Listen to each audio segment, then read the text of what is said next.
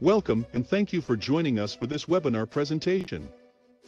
We are the Cybersecurity and Information Systems Information Analysis Center, or CSIAC, one of 3 IAC domains in the DoD Information Analysis Centers operating under the Defense Technical Information Center, DTIC, within the Office of the Undersecretary of Defense for Research and Engineering. Our informative webinar series highlights current and emerging research and technology developments. It presents an opportunity for accelerating the DoD's leverage of these advancements by increasing awareness and fostering technical collaboration.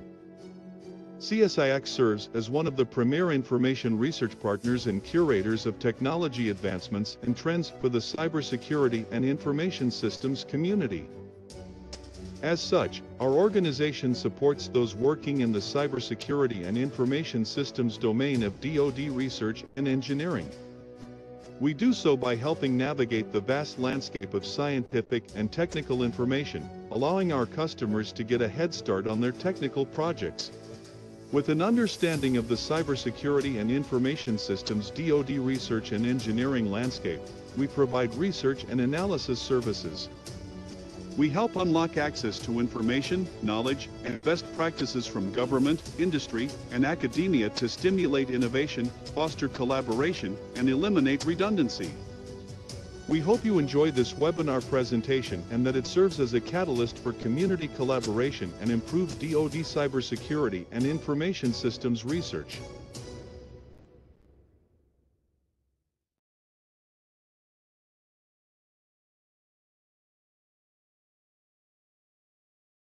Good day, everyone.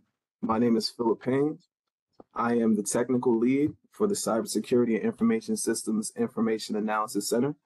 Before we get started today, I would like to note a couple administrative items. First, if you were dialed in by phone and would like a copy of the slides, they were posted to the CSIAC webinar announcement. You can go to csiac.org/webinars and find today's webinar. When you click on it, at the bottom of the announcement, it will say to view the webinar. Please click here. Second, all participants are muted, but feel free to chat using the attendee chat on the lower right-hand side of the webinar screen. You can use that to chat with each other, and I will be monitoring that chat as well. However, if you'd like to pose a question for the Q&A session at the end, please click the icon on the bottom right, labeled More or Paneled Options. That's on the bottom right to bring up the Q&A window as part of your layout. At the end of the presentation, I'll go over the Q&A. For the benefit of those on the phone, I will read the question out loud to the presenter. If you have any technical issues during the presentation, have no fear. The full presentation will be available online. Please check back to the CSIAC website. Once the webinar is posted, the Go To Webinar button will take you to the YouTube link. With that said, I will pass it off now to today's webinar presenter. Thank you. Good afternoon. This is Steve Pitcher. I'm the Senior Cyber Survivability Analyst for the Joint Staff. Many of you may have listened in on last week's DAU presentation for Zero Trust, the summit that they had. And it's a very similar briefing. However, this time I'll be able to spend more time on the briefing itself and allow questions as we go. The focus of this briefing and for Cyber Survivability Endorsement is even though standards and capability statements are critical to being able to develop anything, what CSE helps to do is provide the operator, the resource sponsor, the requirement sponsor, the ability to state the mission-focused, threat-informed, and system-specific threshold performance requirements for cyber survivability, which includes both cybersecurity and cyber resilience. The implementation guide, the CSE implementation guide, was updated last July, and it is publicly releasable. If all of the information in there, some of it was classified just 3 years ago, and I'll show you what that is as we go through. But today, this is all publicly releasable information you're getting. What I'm going to cover today is why are we doing cyber survivability? What are the hidden costs and risks of not specifying specific cyber threshold performance requirements?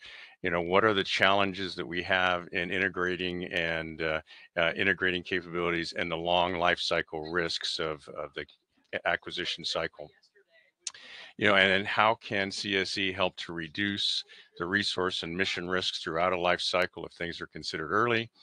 And a little emphasis on why cybersecurity compliance is necessary but not sufficient, but why CSE is actually complementary to the cybersecurity guidance that's out there. And then I'm going to show you how you could apply CSE for determining the zero trust threshold performance requirements, and also show you the status of voluntary cyber endorsement adoption across the department. But there again, these are system-specific, threat-informed, and mission-focused cyber survivability threshold performance requirements.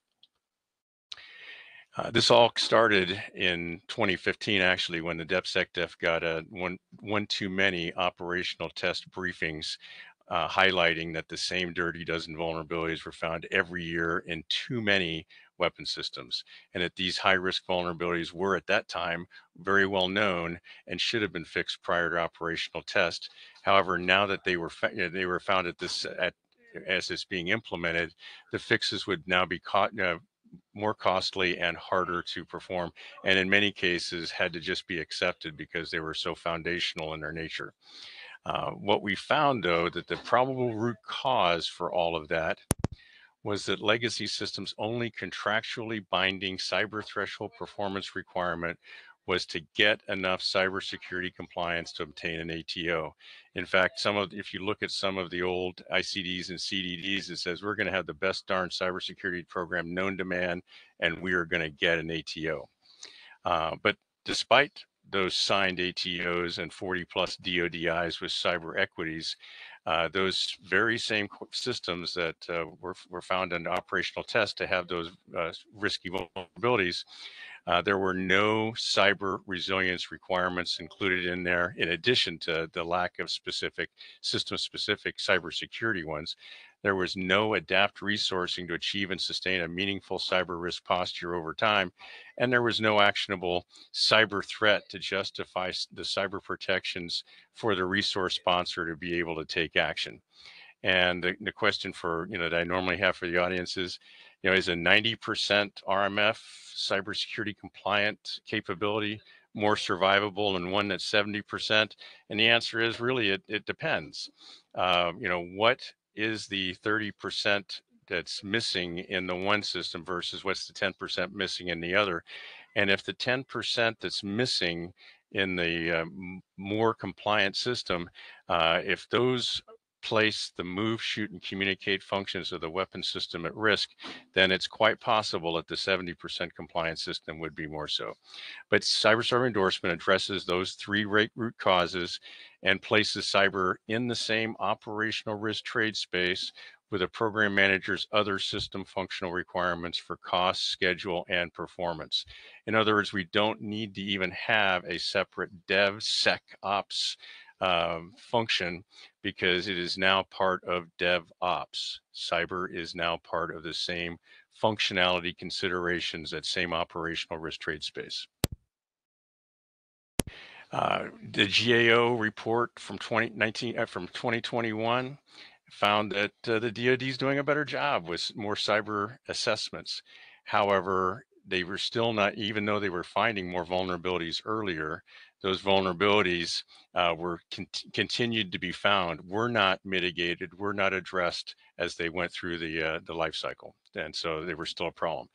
But the premise of this, and you can see it in the title of the document, is that guidance would help DoD programs better communicate requirements to contractors, and that's the intent of CSE. It is not to say what the standards are that people need to be trained to be able to develop capability, although those are important. It actually defines those contractually binding cybersecurity and cyber resilience threshold performance requirements. The problem is, and the GAO report will probably find it on the next one, is that even though it's mandatory for joint systems, it is not mandatory for all service developments, MTAs, JUONs, and so on. Even though the Army has now put out their acquisition policy documents that actually say that determining your cybersecurity risk category and also considering the cybersecurity attributes is mandatory for all IT acquisitions. I put this slide up there so that you see that the reason, CSE is focused on acquisition performance requirements because standards by themselves have not done what we need. And we have to be able to define success for these capabilities, these weapon systems and so on. So see, am I seeing questions?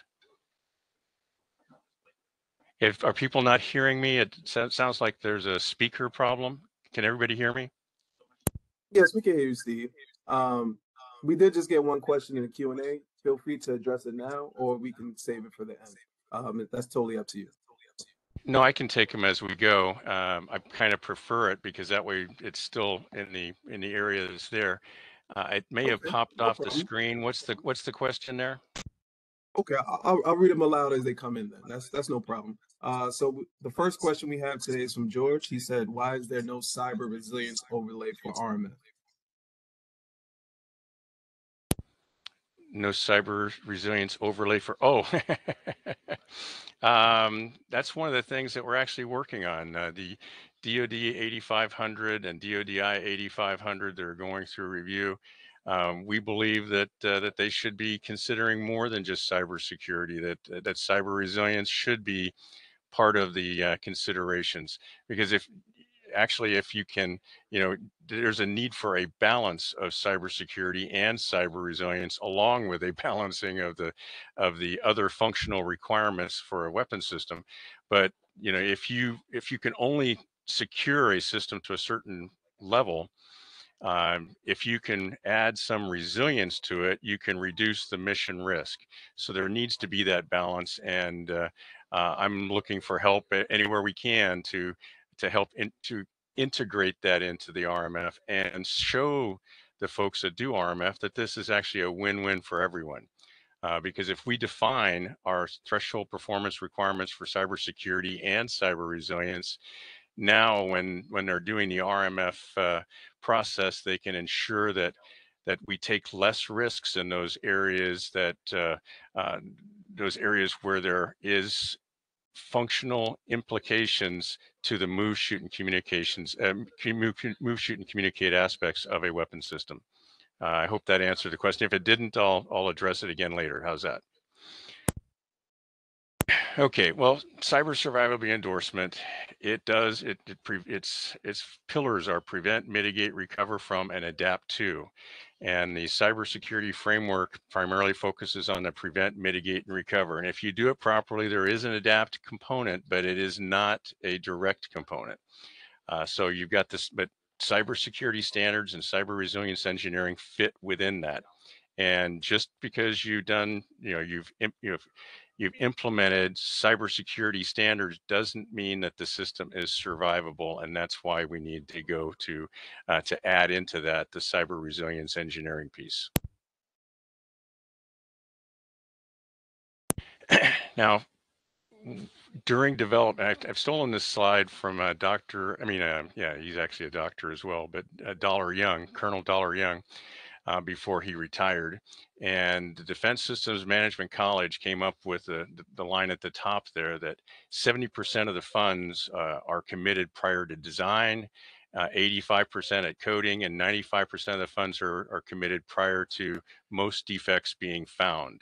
And 90% of defects are actually introduced early on, before testing ever begins, and that those 80% of defects that are found late cause 97% of the rework costs. So you can see that if we don't define the threshold performance requirements for cybersecurity and cyber resilience before, during the concept and requirement stage, before design and coding, we're going to continue to be, behind and accepting risks that we probably shouldn't have to. And the cyber risk sufficiency, or the cybersecurity and cyber resilience sufficiency, should be considered at each acquisition milestone. It's going to be a little bit different, before the AOA. It's going to be, did they Did they define the considerations for cyber threat? Did they can define the mission type and the expected adversary threat tier level, so that you can determine how much cybersecurity and cyber resilience would need to be built in, and so on down the path. But I'm going to have to move along a little bit. So some other hidden costs is the loss of trust and intellectual property. And this is just an example of some of the events that have occurred, cyber events that have occurred, that have impacted on the loss of trust and intellectual property across the department. Here again, same sort of a thing, but this is also the loss of warfighting advantage. Those technologies that were exfiltrated are being used to develop new capabilities to threaten us. There's the issues of external integration and connectivity risks. Today, this slide could have been drawn up years ago without all of the interconnections, and so there was not the same risk to systems and mission. But now the cyber threat is much more time sensitive, with serious operational risk implications, because even though before you could use, to take out a kinetic capability, you had to use a lot of kinetic bullets to achieve that one kinetic kill. But today, one cyber bullet can achieve multiple mission kills if those systems are similarly connected and similarly configured. So buying more of any type of system no longer guarantees that resiliency or mission assurance that we used to have before we were so interconnected. The other challenges are internal integration and the connectivity risks there. And, we have been pursuing critical intelligence parameters, a handful, trying to get a handful, and there really have not been many good ones, but in the last few months, we've actually identified a couple of fairly good generic cyber critical intelligence parameters that can be applied to just about any system. But even so, the attack surface is just so great on weapon systems today that it's very difficult to have just a handful that would be meaningful, because the functionality that we've designed into these systems for good, to save money, to be more efficient, to be more effective, can also be used for evil. So we have to protect those critical functions that support the move, shoot, and communicate aspects. And we have to ensure that those that are most critical are segregated from the other less critical to complete the mission. Go ahead and Phil, if there's any questions that come up, just let me know. I'm not able to really watch that screen so much. One of the other challenges is, of course, long life cycle risks. Our capabilities are out there for 30 plus years.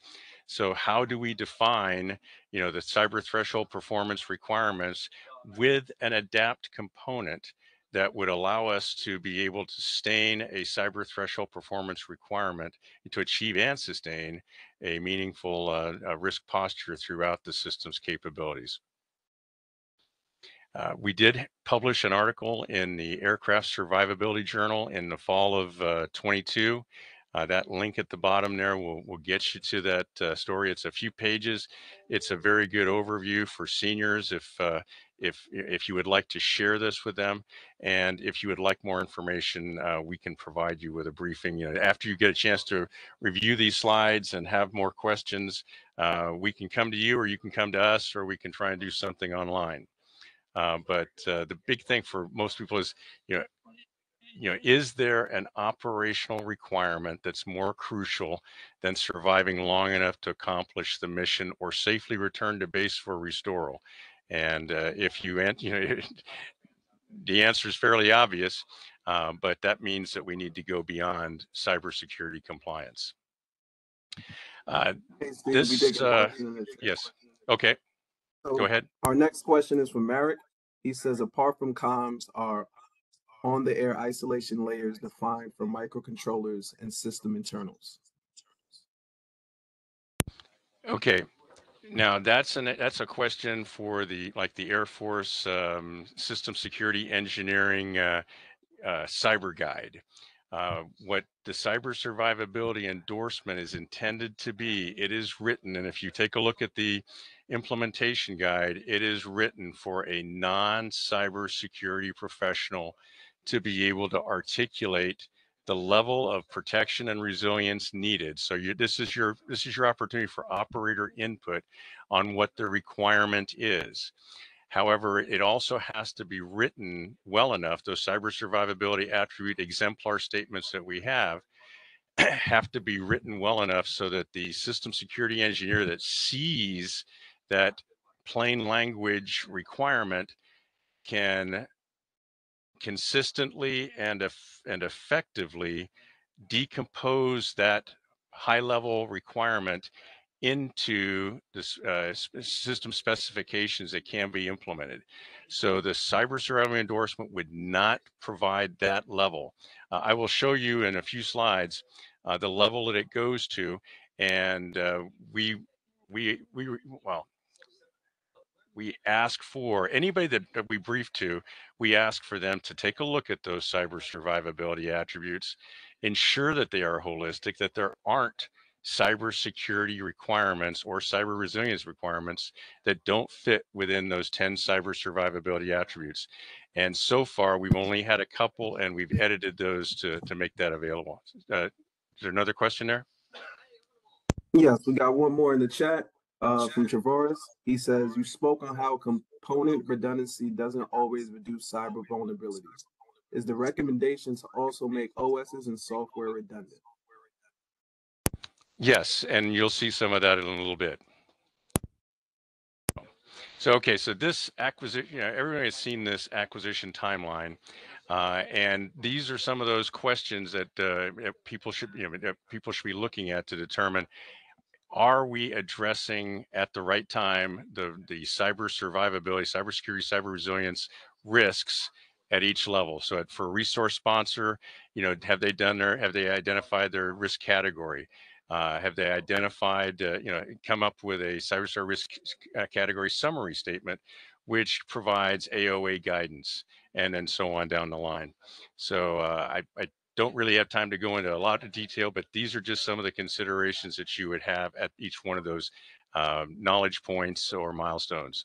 But the big thing is if you can identify early on capabilities that really don't have the level of rigor in them to begin with, and it's obvious that it would not be cost effective to attempt to mitigate those to an operationally acceptable level, you can make that kind of rough order of magnitude determination.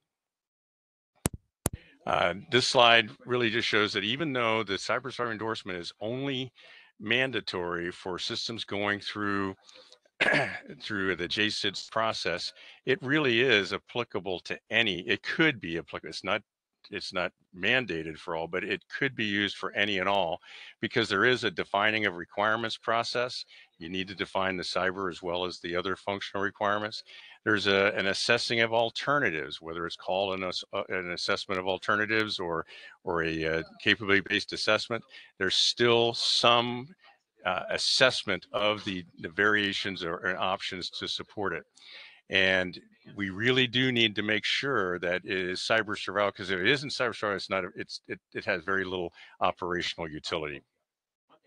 And those 10 cyber survivability attributes can actually be reused as requests for information during an AOA or during an acquisition itself. So here is how we determine the cyber risk category.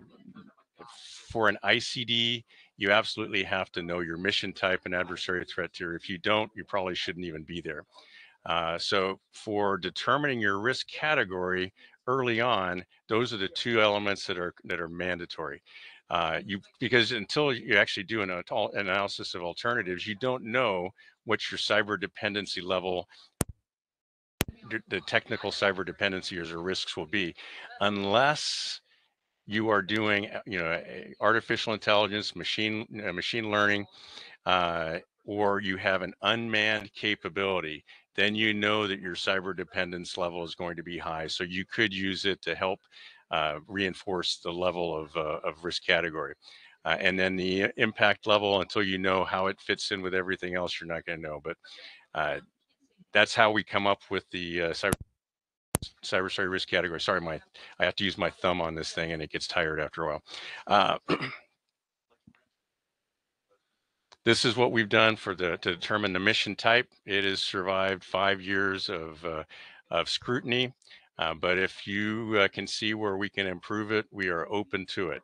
The three top ones are the ones that you will mostly see for any weapon system development, and definitely for anything going through JSIDs, they would pretty much have to be in the top three. NSA, CISA, and DOJ got together 2 years ago and declassified a lot of information on a couple of adversary threats.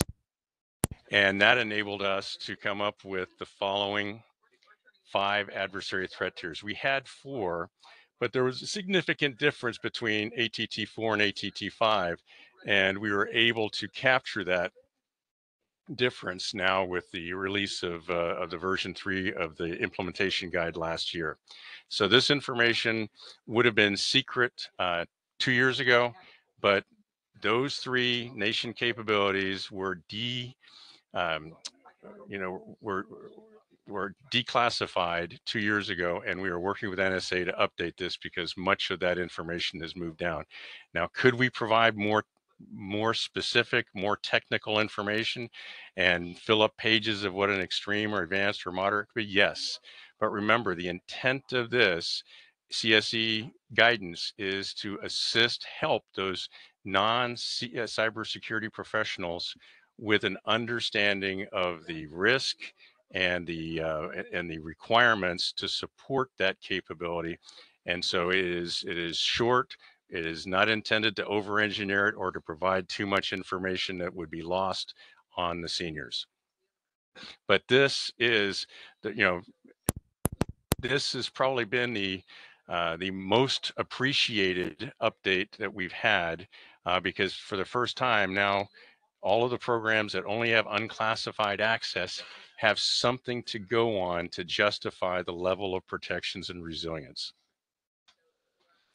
The cyber dependency level, that criticality analysis is done on what are the functions of, that are most impacted in the move, shoot, and communicate areas, and how can we, looking at the technical exposure, what's the origin, export capabilities of it, and the system architecture, combined with that degree of connectivity, internal, external operational requirements, how often does it need to be able to communicate with others? It's something that's 24/7. It cannot lose the connection. But all of that just helps us to understand the intrinsic cyber risk defined by that. And then the impact level, we are still focused on that move, shoot, and communicate capability. And we have 5 levels that were actually aligned with NIST 830. I modified them just a little bit so that they are more operationally stated, and you can find those in the implementation guide. This is just a rough example. If you've got a mission type of 3, an ATT of 3, adversary threat tier of 3, a cyber dependency level of 4, and an impact level of 3, that if you're using high watermark, and we don't care what you use, it would be a CSRC 4 level. And if you're using subject matter experts, they might pick CSR 3 or CSA 4.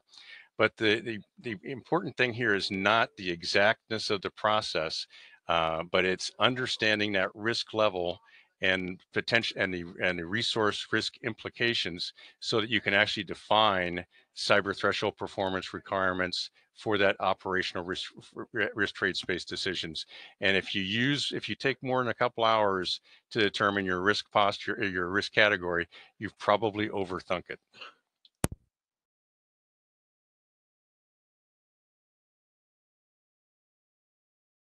And Steve, we have a new question that just popped into the chat from Andres. He said, is the CSE relevant to systems already in production environment or COTS software applications? Yes, and it actually is. And but I'll show you when we get to the 10 cyber survivability attributes. The first 6 are very difficult to to modify after after the design is done, because that's the prevent aspects that are engineered in. However, the resilience pieces are applicable to any system, and the adapt component is part of that.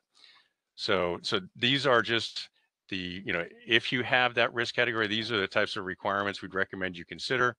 And here's actually an example for an ICD. You saw the threat statement for the adversary threat tiers, the 1 through 5. This would be a 5 adversary. The countermeasures are those for a CSRC 5 category that are there in the black. And then for an ICD, we make the statement that all 10 of the cybersecurity attributes must be assessed for an assessment of alternatives, so that they can understand kind of a rough order of magnitude the resource and mission risk implications if the capability itself, if the hosting system or enterprise services are unable to provide that CSA's intent.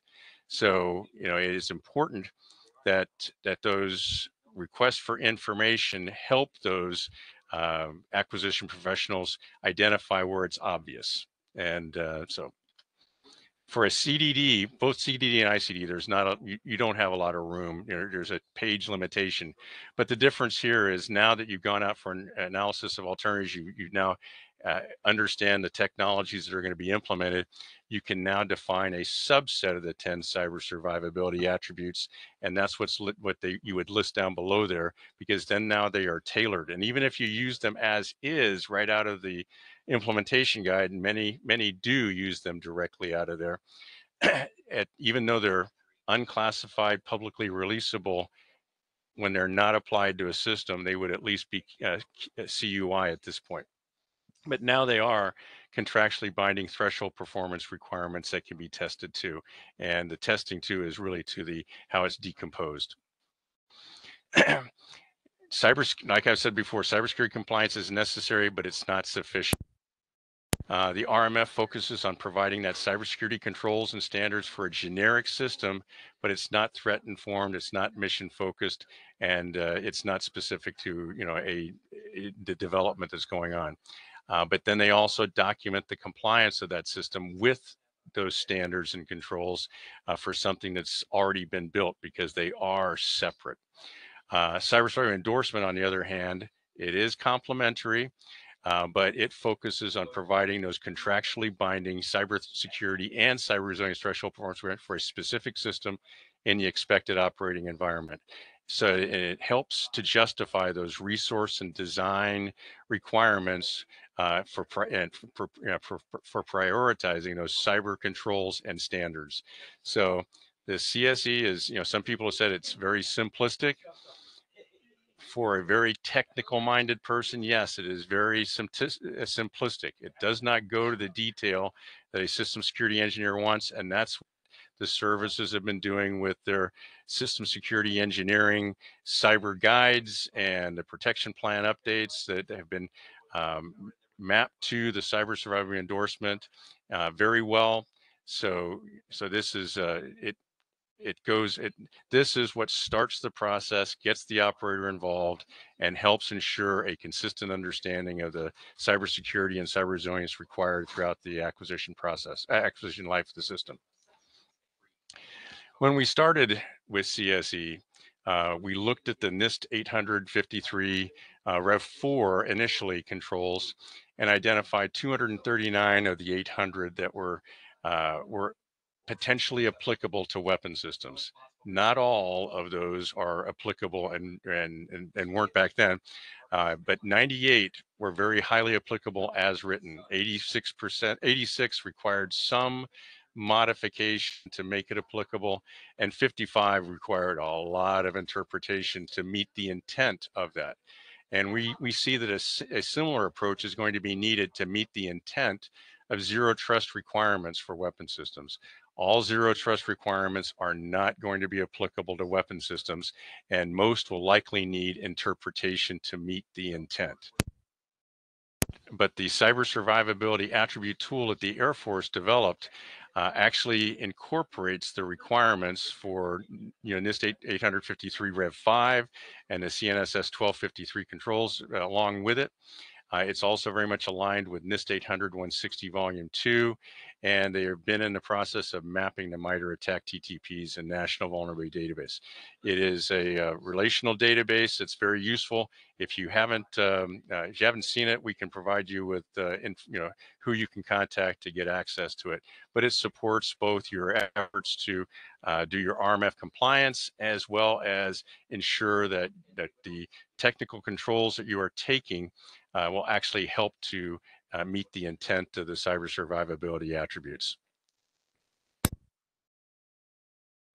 Here's an overview of the, okay. So the latest question comes from George. He says, since sophisticated software weapons are available at low cost on the internet, is the concept of adversarial capability / threat meaningful? For example, Black Lotus, possibly one of the most powerful firmware and malware ever created, is available to anybody for just $5,000. This is a very low barrier of entry for an attacker. Over. Yes, I mean, of course it is. It has to be. It makes things more difficult, but that's part of what we're asking the Intel community to provide us with, is a more current adversary threat capability against the hardware, software, firmware by version number that's out there. And a capability like this would, updating the adversary's capabilities down to the lower levels, that barrier is, that entry, barrier to entry is much lower. That would change those adversary threat tier capabilities. So in the prevent area, that's, what design requirements would you have to identify and protect, the most likely and greatest risk and address the greatest risk? Mitigate, how you detect and respond, so that you can enable cyber safety and operational resilience to complete that mission. And then recovery is, of course, to ensure that after a cyber event, how can you, mitigate is to fight through, of course. Recover is after the cyber event, how do you fight another day? How can you get to a known good condition? And that doesn't mean the capability, the way it was, designed to be fielded the day before. But now that it is not done well in the adversary threat environment, what can you do to bring it to a known good condition so that it can fight another day without being susceptible to the same risks the day before? And then, of course, adapting over time so that you can win not just this war, but the next war. And so for prevent, the first 6 cybersecurity attributes; mitigate, the second 2, the CSA 9 for recover, and CSA 10 for adapt. And I'm going to go into more detail on each and every one of those. We're going to use the zero trust pillars as an example, but most of you have seen these capabilities within the zero trust environment for those 7 pillars. And what we've done is we've gone and taken and mapped those zero trust capabilities in the columns that you see there. It's the same columns that you saw here for user, device, application, workload 1 through 7. And then we've got the cybersecurity attributes on the left-hand side, and then the same color coding that was used on the previous slide, this one, we've implemented here as well. So you can see where those, the multi-factor authentication and identity federation and user credentials would fit within CSA 1 and so on down the line. But that is an initial mapping, and we're wanting to work with anybody on this call, but also with the CIO and others on the joint staff to actually map these things better and go into specifics on it. And that's what really comes into the next slide. Now, for those first 6 attributes, if you look at the first one, system shall only allow identified, authenticated, and authorized persons and non-person entities, including all assigned cyber defenders and their tools, access or interconnection. Those are words that are very close to what Zero Trust requires in its requirements. But these are exemplars. They're intended to be tailored. So as the cybersecurity professionals get involved with this and the people that are defining the zero trust requirements for a particular system, they would go through here and modify those. And I think one of the earlier questions was, what about the subcomponents and such and the operating systems?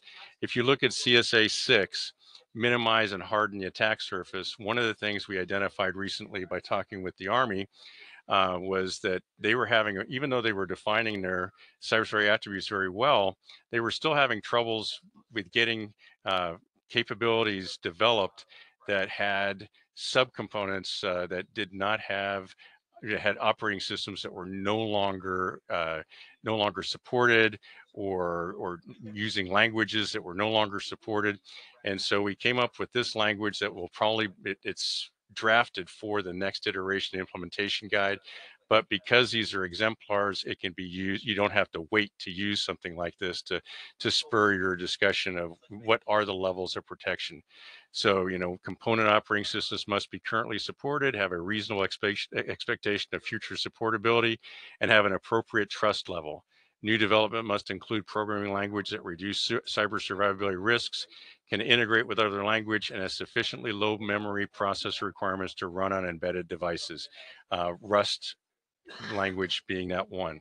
So those are the things that, all of these things here are hard to apply to legacy weapon systems, except for the CSA 3 secure transmissions. Well, there are some things, there are some other things, but the type of crypto you use can clearly be updated on an older system and improve and help to secure your transmission and communication. These CSA 7 through 10 are directly applicable to legacy systems as well, because the big thing here is the resilience aspects, and you need to be baselining your system. You really need to have a configuration management process to be able to, and you have to baseline your system to know what your hardware, software, firmware by version number are for each release that's supported, so that if you have monitoring, you'll know when that baseline has been modified. And then you have to be able to detect those anomalies and report them within a reasoned amount of time. And the red there is really the operator determining what is that timeline requirement to provide that anomaly detection and reporting. And then you have to be resourcing. So these are all resourcing types of things that are after the fact. But if you don't identify them as requirements, it's hard to, actually get them fielded. So, who do you have that can manage that system performance once an anomaly has been detected, and ensure that the system can perform as advertised, at least to complete the mission? And then recovering of capabilities. If you can recover a capability before it has a mission impact, the vulnerability risk is low. Even if it's a critical vulnerability, if you can restore that, if you have 3 hours to restore a system before it has to be up and operational again, and you can get it back up in an hour and a half, there's very little mission risk associated with that. And then CSA 10 is probably the most important attribute, and it has been the most difficult to resource, because you have to be able to actively manage that system configuration to achieve and sustain an operational risk posture over time. And with the systems that we have being in inventory for up to 30 some years, having that way to to get meaningful intelligence updates on the changes in adversary threat, updates on an understanding of the vulnerabilities the vulnerability risks associated with the system, and also the implications from the connected and supporting systems, so that a program manager can implement a plan of action milestones to mitigate the risk to the greatest extent. Any questions on this so far? Yes, we did get a question in the chat from Maret. He said, on the note of weapon systems, are deployment and maintenance stages covered or just mission level? No, all levels throughout the life cycle is being considered. Now I see Tom's answering some questions very well. So, okay, I see the one that Tom's answered there. That COTS is tough one only if the developers are willing to entertain cyber functionality.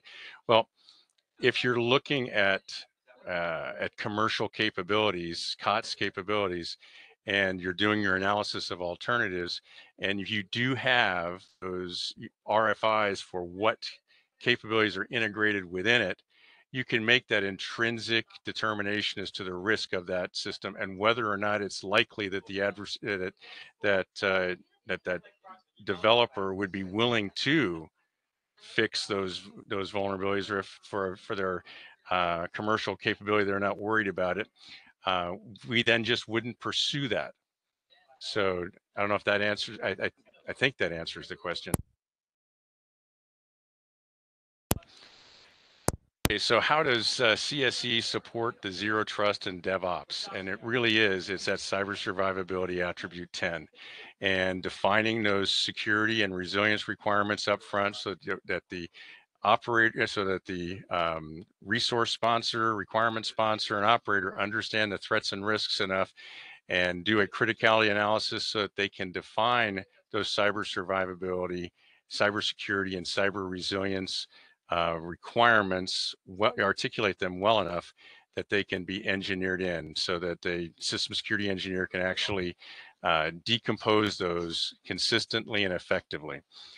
But what is that minimum viable capability? We're not going to be, gold plating the systems that are going out there. We don't have the money to do it. So, how can we define those zero trust threshold performance requirements that puts zero trust into that DevOps risk trade space, so that, with other functionality, there's a lot more money in the system for its regular functionality than it is in the cybersecurity bucket. If it's $10 million to get your ATO today and a couple $100 million to get the functionality, having it in that same operational risk trade space, cost, schedule, performance with all of the other functional requirements ensures at least a consideration that you can buy $100 million worth of upgrades to this system. But if you do and you don't implement the following cyber security and cyber resilience aspects, it won't matter because the system's not going to be available. So that the program manager, the resource and requirement sponsors need to be able to have that in the same operational risk trade space.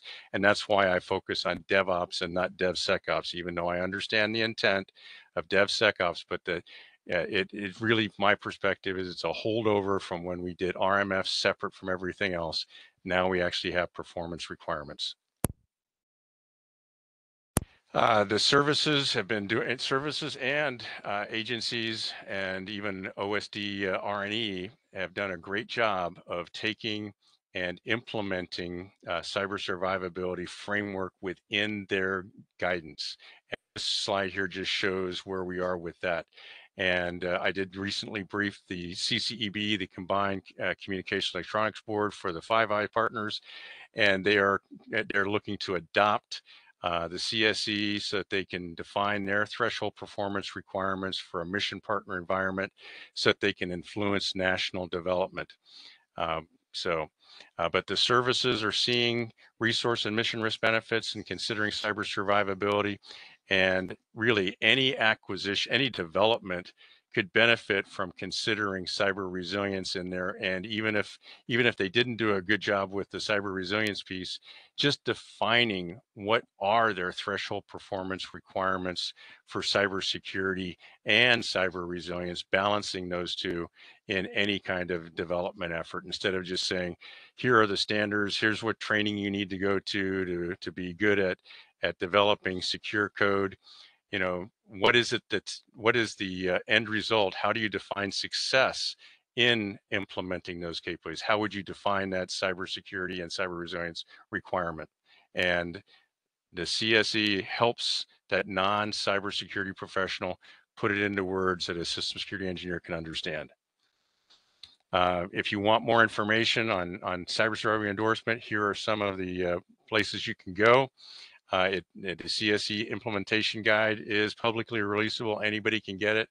It does include very good exemplar text for your risk categories and your cybersecurity attributes, and how those cybersecurity attributes can be, can support AOA requests for information, and even exemplar text for program protection plans, cybersecurity strategies, and requests for proposals.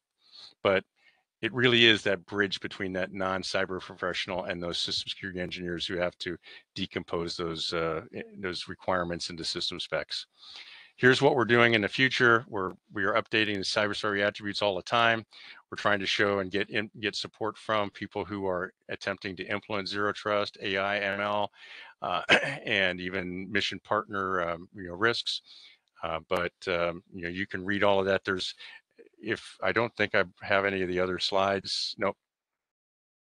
So, but just realizing the benefits of extending the cybersecurity endorsement framework to all acquisition pathways is our primary focus. The Army has done it. The other services are looking into are on a path, I believe, to doing that as well. But they have definitely come up with those system security engineering guides that most of the people on this call would be looking to would provide that greater granularity. In fact, the Air Force's guide is, I think, 300 pages right now. So if you're looking for detail and haven't, that'll provide it for you. Here are phone numbers and contact information for the team, and I'll get to any questions now that have been languishing out there. Thank you for the presentation, Steve. We do have a question that came into the chat from Eric. He says, how is survivability proven? Will pen testing be bundled into requirements to ensure a system is secure? Okay. We have proposed metrics and stuff for consideration that would help to, you taking the deficiency reports from testing and mapping them to the 10 cyber survivability attributes to get, an understanding of the risk associated with that. That's taking the test community's results and not just the implications from, the intrinsic risk from knowing what components are in there. We've also come up with some and we have some slides on that as well. I did not include those. I didn't think we would have time. But if you can define, map those in, and a subject matter expert say that, if you're, I'm just going to bring it up for me, but if for cybersecurity attribute 1, if you've got incomplete user admin, two-factor authentication, don't have RBAC or PKI, and you've got identified physical security access risks, you're definitely red. Okay, a subject matter expert would say that for controlling access, you'd be red. But now, let's say that you are red today. What can you do over time to potentially get to green? So you fully implement user two-factor authentication, RBAC and PKI, and you minimize your remote physical access risk. That might get you to orange. Some people might think, well, that gets you even further, but that's kind of the best case for that until you can actually validate that. Well, until you can do it for admins as well, and and further minimize your physical access risk, and have implement something like compliance to connect policies to ensure that only approved people have access, and not just people, but resources and processes as well. But you need to, I can show you in a separate slide how that would be done for all of those. But there are other considerations as well beyond the cyber survivability attributes. And today, having an ATO doesn't make you green. Okay, that's just a check mark. You don't get credit for that. I mean, you get credit for having done it, but that is not the residual risk being accepted. And the residual risk is what you should be graded on an authority to operate. The cybersecurity strategy, have they implemented one where they have a cybersecurity attribute 10, where they are actively managing the system over time to achieve and sustain a reasoned and operationally relevant risk posture? Do they have critical intelligence parameters, and has the Intel community been updating them on changes in technology readiness level of capabilities developed and being developed by the adversary that could negatively impact on the capability? When was the last assessment date? If it's over 3 years, it's probably not very, very effective. Even 2 to 3 years is probably not that meaningful. But probably more importantly, what's the level of assessment that was done? If it's 2 to 3 levels below the expected adversary threat tier level, is probably meaningless. What was the risk scorecard from that last assessment? And what kind of remediation scorecard do they have in place? Do they have any funded remediations that put them on a path towards green?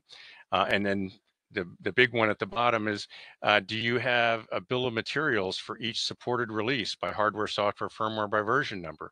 And in most cases, the answer is no, but that's starting to change. So those are some of the things there. Other questions? Yes, you have some teammates doing a great job helping you out as far as answering some of these questions in the chat, but we did have a couple come in. Jerome says, what DoD program is the farthest in CSE or has an endorsement?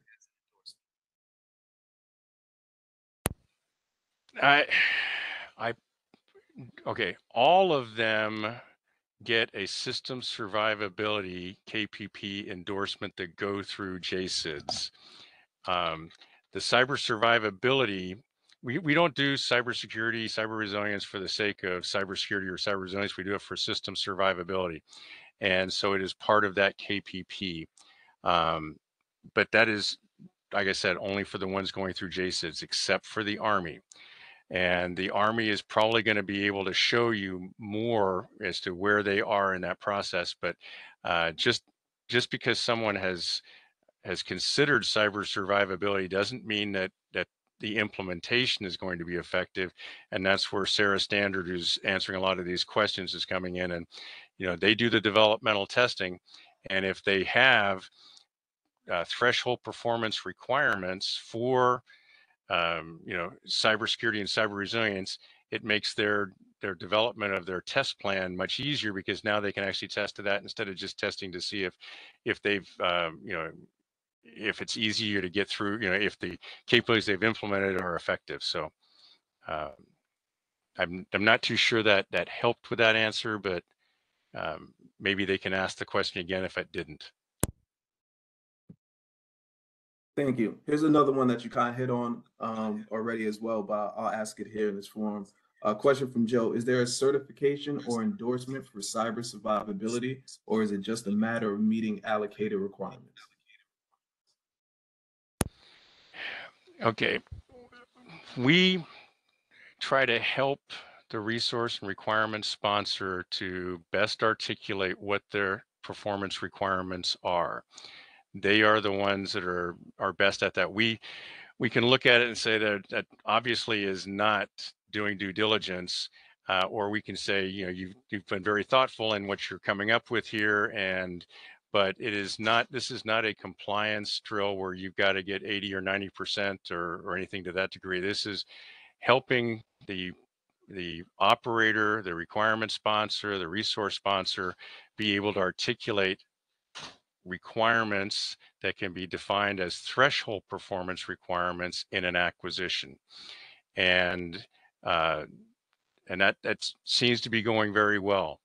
It is much better than just saying, hey, apply, make sure you can, whatever you do, you can get an ATO at the end. So I'm not sure I can give you a direct answer on that. I don't know if Tom or Sarah's been coming up with anything else on that, but but if you send us, here are email addresses. If we didn't answer your question well, or if you want to get copies of our implementation guide, we can provide those to you.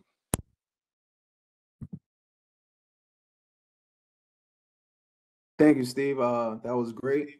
We're right at an hour now. I believe we've addressed all questions in the chat. I would like to thank you for your time.